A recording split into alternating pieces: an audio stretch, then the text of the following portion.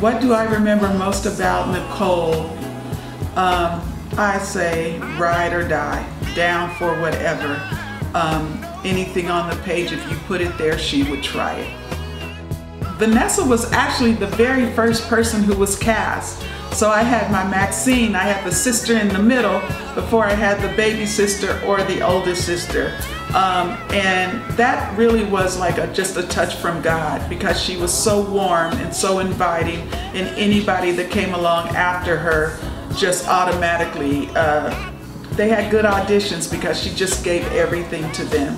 I also remember about Vanessa is that she had the most interesting, incredible system for memorizing her lines. I'm not going to tell it, Vanessa, don't worry, but she has a very interesting system for memorizing her lines.